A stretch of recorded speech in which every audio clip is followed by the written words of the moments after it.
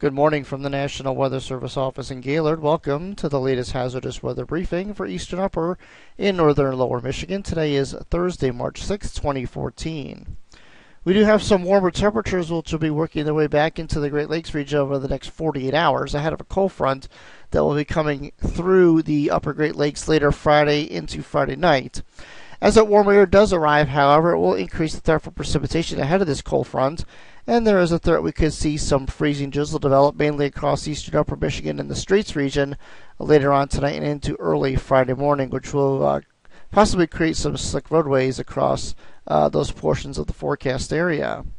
Here's a look at the current weather map. We have high pressure over Quebec with a large area clockwise winds around that area of high pressure. Currently bringing easterly winds to northern Michigan, but eventually those winds will shift around to the southeast and south later today and begin the process of bringing some warmer air up into the Great Lakes region.